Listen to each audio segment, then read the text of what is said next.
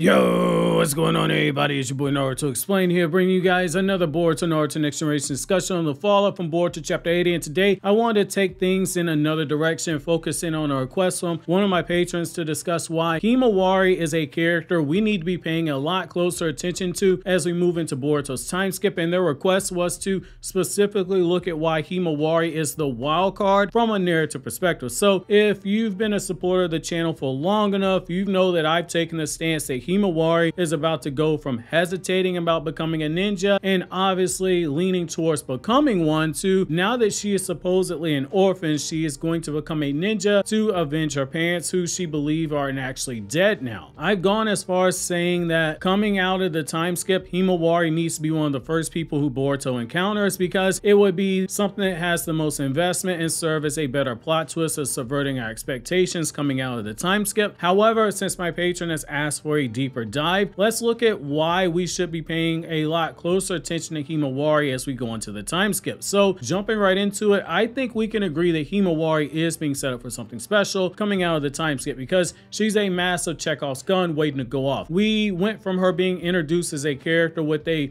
legendary gag moment where she one-shot Hokage Naruto with a palm strike and shut down all his chakra points with one hit, to learning in the recent chapters that Himawari isn't just a gag power, but instead she has a potential inside of her that made Damon, the person who is currently the strongest character in the series who's alive, Damon sensed a power inside of her and immediately thought to himself, I fought a lot of people so far, including Code who got his limiters removed, but this little girl is the one person who gets me the most excited. Enough, he was about to hit her with a punch right to the face before Boruto stepped in, telling him, hey, my sister, she's not a shinobi and she shouldn't be treated as such, to which Damon said, that makes absolutely no sense because Himawari should be able to avoid the attack, and he said he sensed an enormous power inside of her. That was our first sign that Himawari was going to be set up for something bigger than herself, and I think we're going to continue along that path now that Himawari is about to learn that her parents were killed and that Boruto, the person she believes is her adopted brother, was the one who actually did it. I know there are a lot of people who are hoping that Himawari is immune to the effects of the Shinjutsu because it just feels so cruel to have a situation where the little sister of Boruto, who Boruto's been super protective of, ended up being one of the people affected by the Shinjutsu. But personally, I hope that that isn't the case. I hope that she's actually affected by the Shinjutsu. It becomes a really great well-smirched situation where we as readers begin to bargain against the story, saying that things like this shouldn't happen, it shouldn't be like this, it should be this way, and etc. Himawari shouldn't be affected, and that Boruto shouldn't be in a position where one of the people he holds the dearest to him and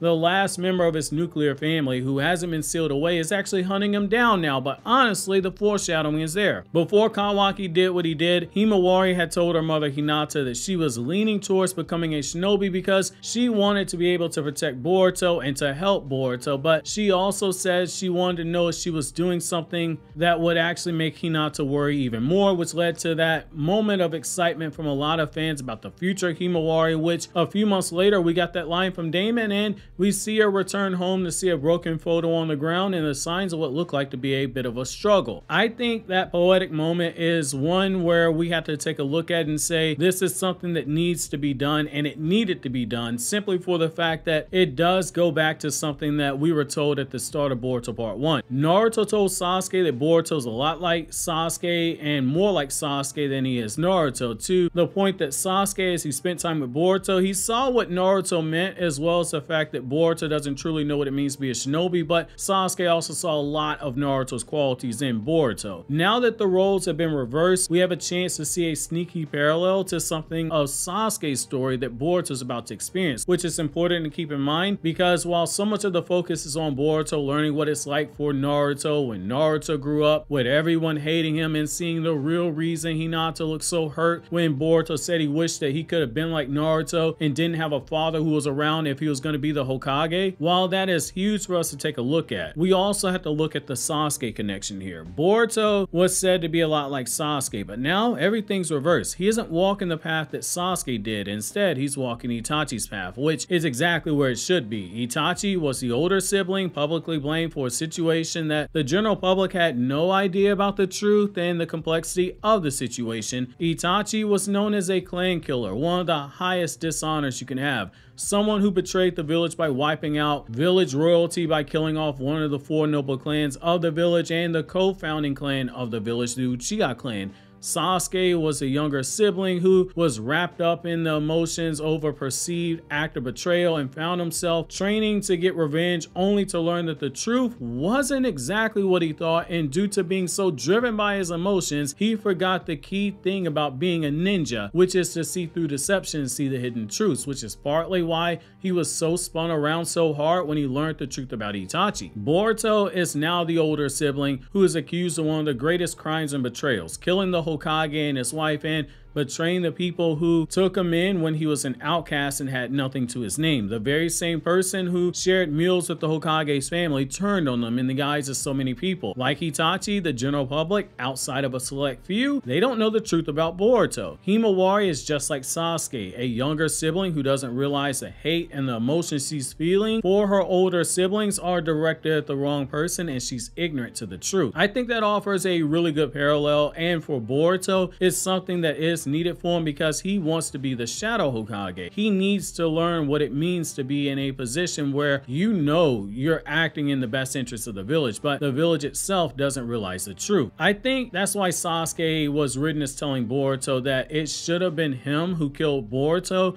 and not Kawaki. Not because Boruto's his student, that's surface level, but he said it himself. There are those who don't trust Kawaki as it is, and Sasuke should be the one to shoulder that burden and shoulder that hatred. Boruto now has to shoulder the burden of being hated by Himawari and having to find a way to make her see the truth at some point, but right now there's a good chance Himawari not only becomes a ninja, but she becomes a ninja of immense power because she's now been given something to give her focus. Look at what we've seen so far. She's taken the idea of being a ninja lightly. She wasn't even trying, but she was light years ahead of her classmates in the academy in terms of natural talent when you look at the anime, and it was made clear as early as the academy tryouts where we learned the other 2 kids that were taking that test with her had trained their whole lives for this moment, but Himawari was doing quite a few things like it was just a game, just off of natural talent and not truly focusing. In the anime, she was shown wet behind the ears with her Byakugan, fighting off an older Genin who was skilled enough to use a change in chakra nature, which has a tuning level strength, and Himawari was able to win a round against him, and she only lost that fight because she lowered her guard because Himawari doesn't know how to bring that dog out of herself yet. We had a change here.